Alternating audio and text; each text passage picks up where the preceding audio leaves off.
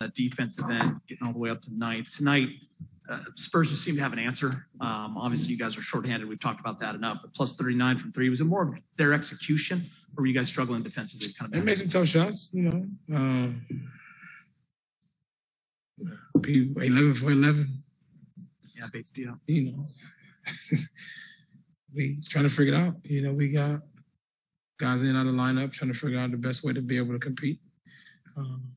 And that's all you can do. Now that you're getting to know THT a little bit more, I'm sure, he struggled his first night back against Phoenix, going 1 for 13, coming out of the health and safety protocols. Do you like the way that he he's 21 years old, came out tonight, attacking? Maybe the numbers aren't great, but he's kind of asked to do a lot at that age. Yeah, man, he's going to be fine. He's a great talent. He will figure it out, get his win back. He will be fine. I'm not worried about THT at all.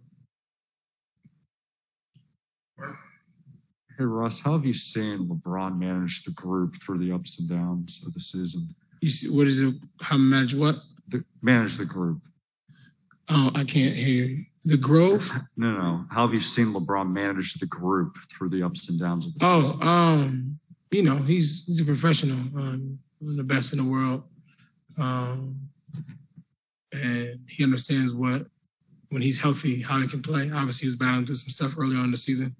But when he's healthy and at full strength, it's difficult for anybody to stop him in the world, and he understands that. And, recently, he's been doing a great job of just being steady, being consistent, and playing good basketball.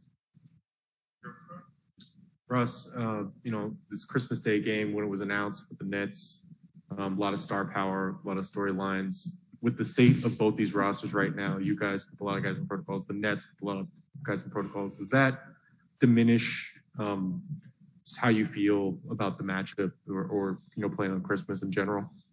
No, playing on Christmas is it's an honor, it's a blessing. You get a chance to be able to spend time with your family, which is most important, and then go do something you love to do, and that's play basketball. So regardless of who we're playing, but having an opportunity to be able to play on Christmas is it's a blessing and honor to be able to do so. Russ, you guys have lost 17 times this year. I think we've heard you say, don't panic. Yep. Probably after each of them. But tonight, when you and LeBron play the way that you guys do tonight, especially offensively, and you still lose by 28 as a team, how can you make this work through this stretch with guys in and out with stuff like that and add wins? Figure it out. That's it. Nothing else you can do. Figure it out. Find ways. Get guys back in shape. Dwight, Taylor.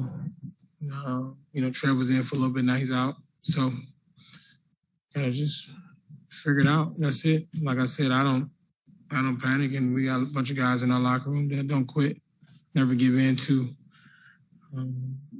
what's happening. But that's it. It's NBA. Regardless if you lose by 2 or 28, it's one loss. You got to turn the page. Figure out a way to be able to win a ball game. That's it. Russ, just considering the fact that this team is 16 and 17, obviously, wins matter, right, in terms of getting where you want to go, but you're also in a position where you guys can't be at your best because of guys not being in and out.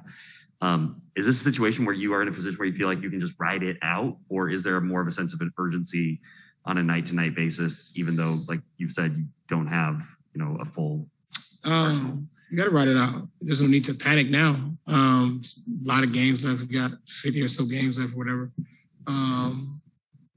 But you're right. We do need to win games. But when we have an opportunity to be able to do so, I know guys are laying on the line. It's not like guys are not playing hard or not, leaving on the floor. It's just some nights. It's how it go. The season is full of ups and downs, man. I mentioned this early in the year, like, there's going to be seasons. The season will never be like this. It's never going to be like a smooth walk and cruise. It's going to be a drop. It's going to be, you may trip and fall, but a lot of things, you may get a bruise. Now, how you get up and how you keep moving, this is going to be important. I think the important part of now is how can we learn through the muck lessons of how can we become a better team.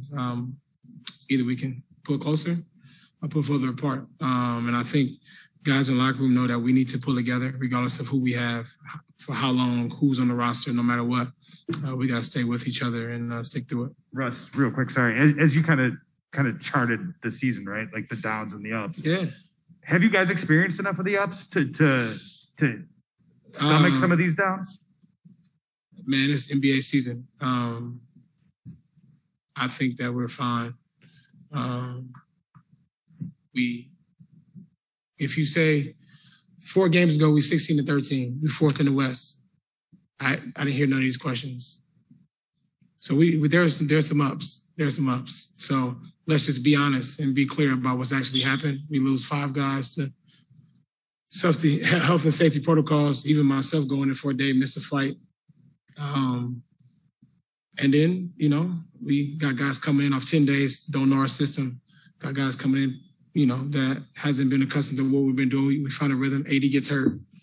There's a lot of things that's happened within the past week and a half. So, yes, I would say we had some ups where we felt confident how we were moving direction. Our defense was great. We was moving in a good direction defensively, and I felt great about it. So that's why I don't panic, and that's why I'm real optimistic about our team.